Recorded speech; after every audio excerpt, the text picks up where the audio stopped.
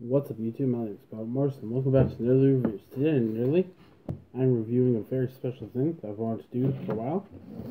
This is the Marvel 80th Anniversary Advent Calendar. Now, if you've watched my radio show, which I talked about a few videos ago, I mentioned this on one of my episodes. Now, what I did not know is that there are two versions of this one. I already opened it. I didn't open the bags, though. I want to say that for you guys. But there are two versions of this box. So I wanted to do some research on it because I found it weird that I only saw it at EV Games and there's an only GameStop sticker on this. So I found out that there's a regular version of this box that you can buy, but I guess it was only in the States. That's why I never saw it. So I wrote down all the different versions. So I'll talk about that after I open the box. But first I just want to show off this cover. One sec. Sorry, a few of the tabs fell off when I was opening it, and I also noticed that a lot of the ones that I put back into the box were in the wrong category, so I had to just quickly fix it. So this is the slip that it comes with. It's a nice slip, nice and laminated, but this part's nice and like smooth, like you get in the dairy milk packages. That's the only way you can like describe that smoothness feeling. So this is actually cool. It doesn't actually give away what's in this box, because one of these figures is not like the other, but I won't give that away too soon. Oh, Venom's on there. That's cool. But yeah, so that's what it looks like. You can keep this flap. I will, because I'll just have it this way and just show this stuff. So that's the flap. Now, this is the box that comes with it, and it's got these nice Marvel comic panels on them. It was painful to watch other videos on this. Some were very good, and the person knew exactly who they were talking about, and others were not. Sadly, though, I don't know who this is. I feel bad about that. But I can list off anyone else. So that's Rocket, before he joined the Guardians. Thor with a beard, awesome. Classic Iron Man. The Hulk, Doctor Strange, Captain America, Hawkeye, Vision, and Black Widow. So there you go.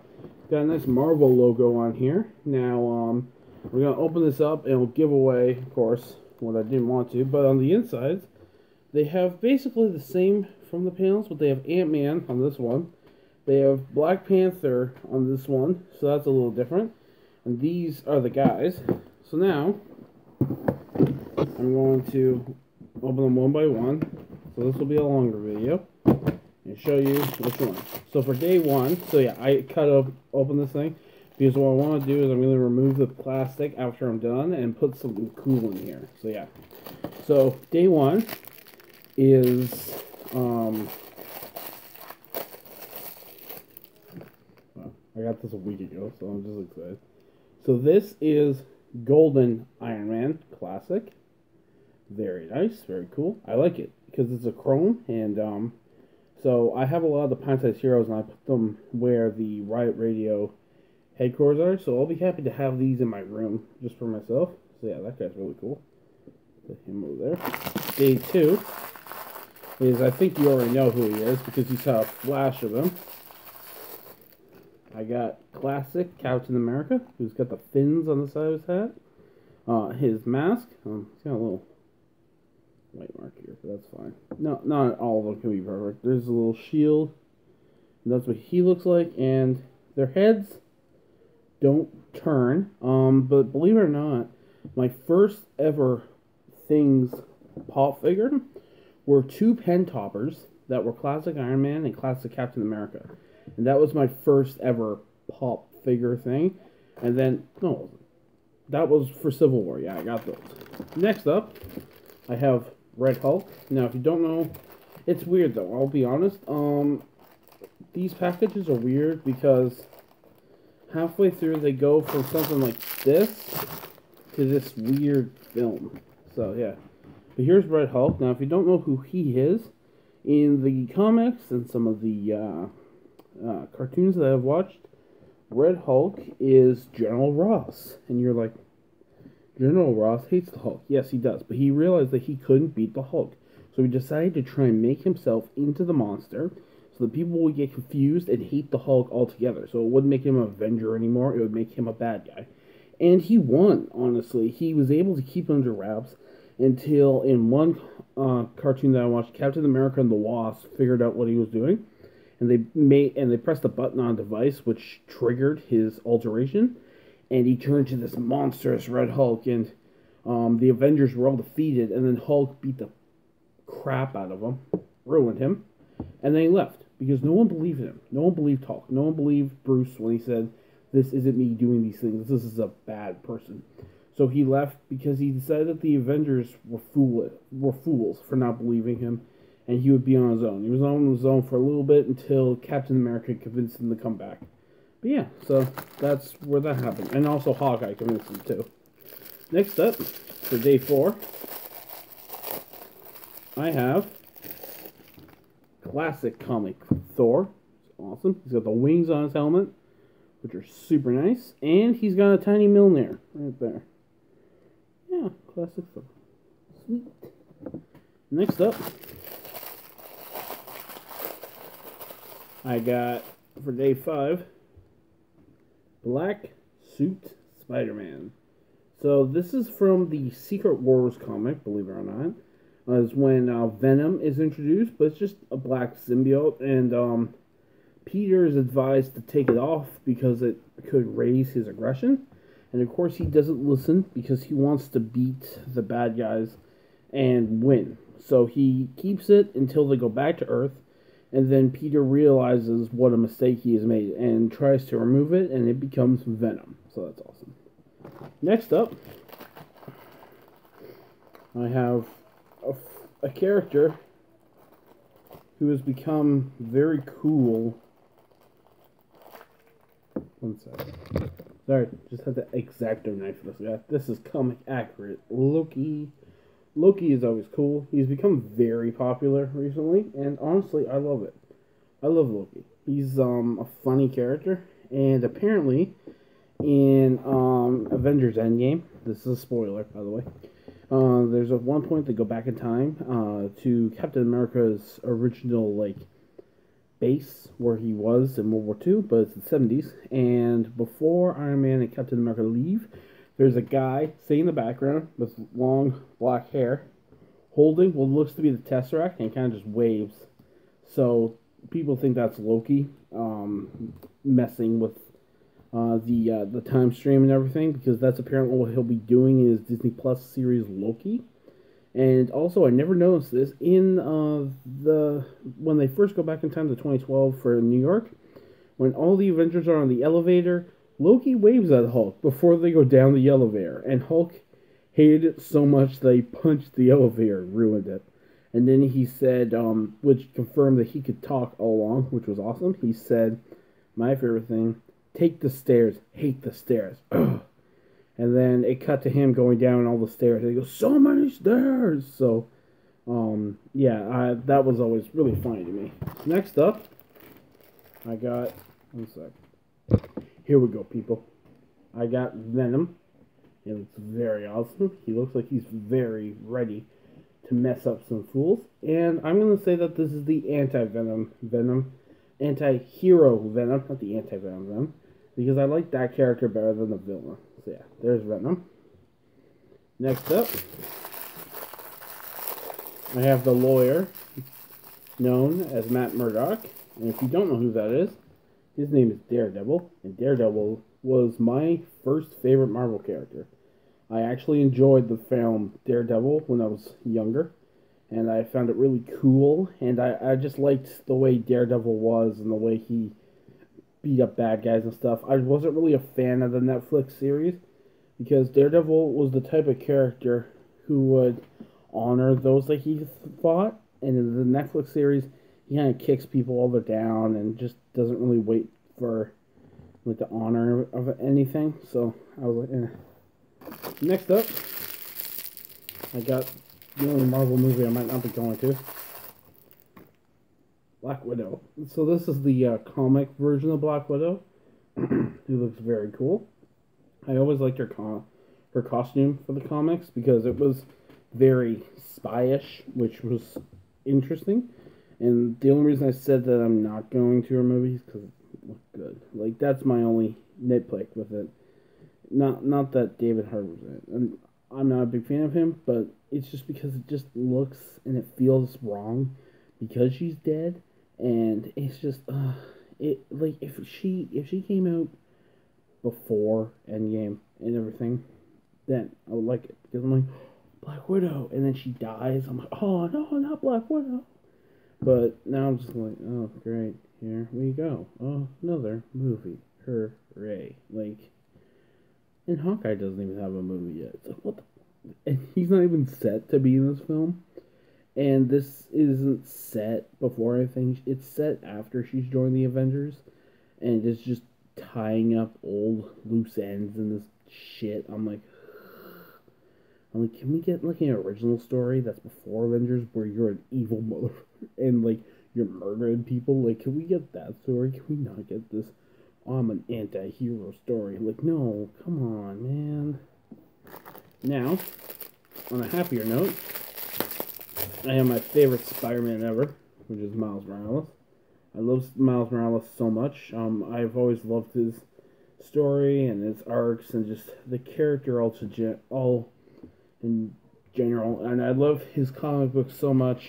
I've read the graphic novel so many times. And my only nitpick with it is that if you take out Tom Holland's Spider-Man and you put in Miles Morales' Spider-Man, it makes more sense. Because in his original comic, when Miles Morales is first bitten by the spider and he changes, he opens the window to his dorm, he crawls across the ceiling, jumps down, takes off his Spider-Man costume, turns around, Ned is there, and he drops his Lego Death Star and it explodes all over the ground. He goes, "You're the Spider-Man from YouTube." Yeah, that sounds familiar, doesn't it? Because it's from the movie. That's why I didn't like Homecoming, because it's just a rip of the fucking comic. But it replaced Miles Morales with Peter Parker. It's like, because the comics that movie is based on is set in the Ultimate Universe, where Peter Parker is already an adult and Ned is a child, so they shouldn't fucking know each other. So yeah, and they also had to change the origin in the freaking Into the Spider-Verse movie, which just pissed off fans like me even more. So I'm like, good job, Marvel, you did it once again. So next up, I have another X-Acto knife victim. Like, the bags go from the easy to open film from freaking tough plastic, like they messed up halfway through. But anyways, I got comic accurate Doctor Strange. I love comic accurate Doctor Strange so much, and the Doctor Strange pop figure I have from his movie is my favorite pop figure of all time. Just the way it looks and everything. Oh, I love Doctor Strange so much. He's such a good character. So awesome. Hell yes. Next up, I got my second favorite character. I have Black Widow. No, sorry, Black Panther. Now you might be saying, Black Panther doesn't have a cape. Well, he did in the comics, and he was actually invented for the 1960s civil rights movement in the States, which is awesome. We got an awesome character from that time, which was also awesome. So yeah, there's Black Panther. I love Black Panther. I have a lot of Black Panther pop figures, as you all know. Next up is my favorite villain ever.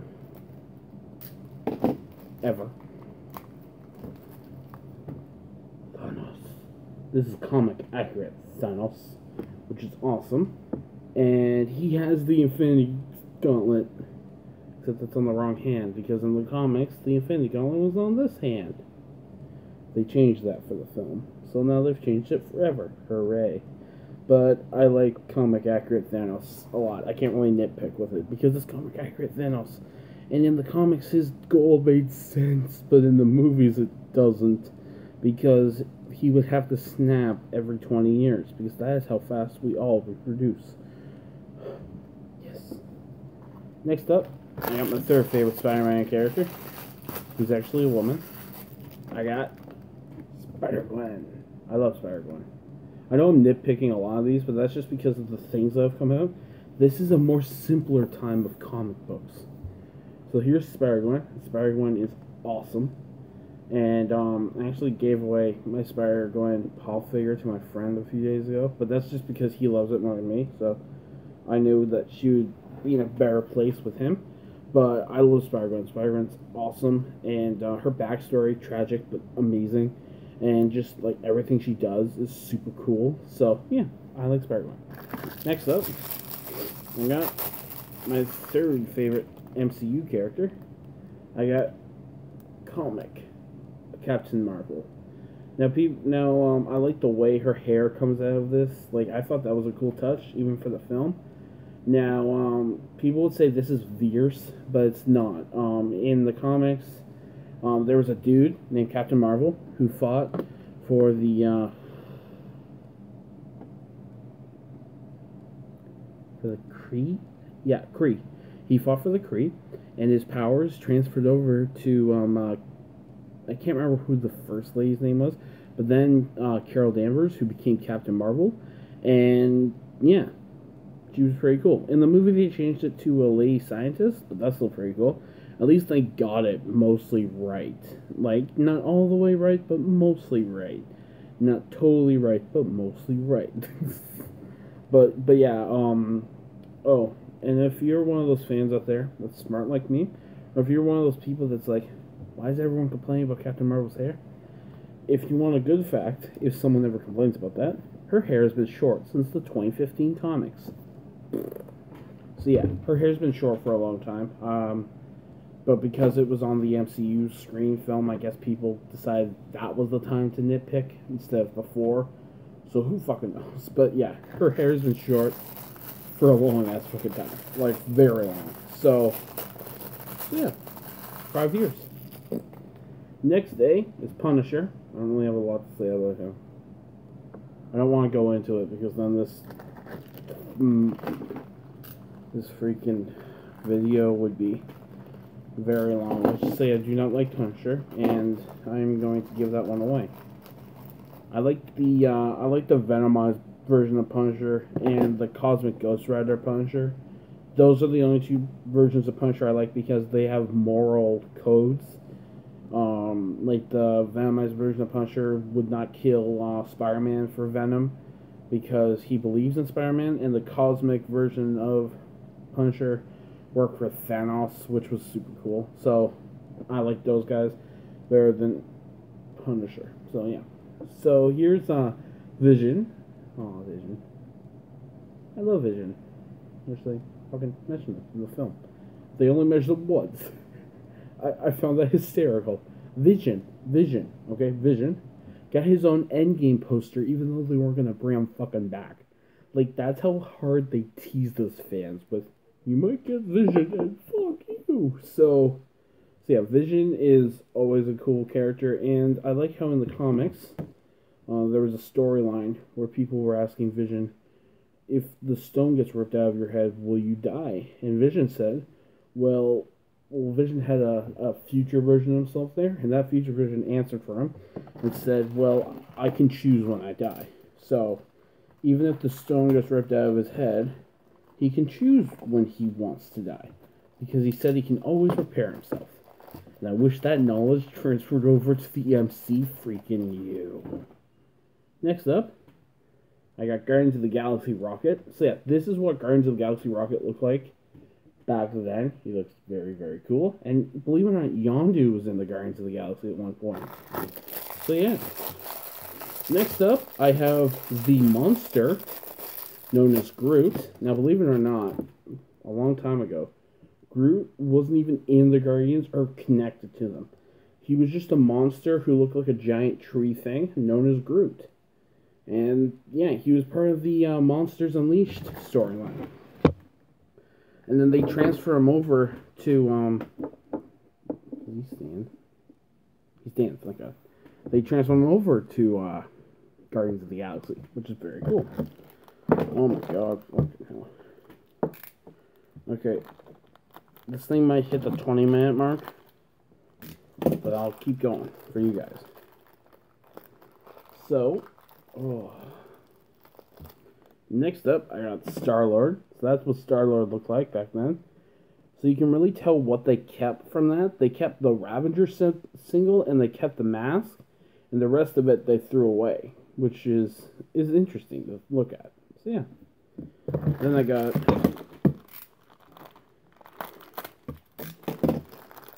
I got comic accurate Ultron, who I liked very much. I wish the James Spader Ultron looked like this guy, because this guy looks awesome. And then, oh my god. Okay. I got two more, so let's burn through these. I got Iron Fist, and his fist is all glowy, and Iron Fist is super cool, and I like Iron Fist. And then, I got Gamora. This is what Gamora looked like in the comics. She looks super badass. And she's got a sword, and she's got a cape, and so yeah, she looks super cool. Oops. And then finally, but not least, I have the character that's confused with Gamora the fucking most. I have She-Hulk, who is Bruce Banner's cousin, but I can't remember her name, and I feel bad. But yeah, that's She-Hulk, and she's a lawyer, which is cool. So yeah, that is it for this video. If you liked it, please leave a like, and I'll see you guys later. Sorry this was a long one.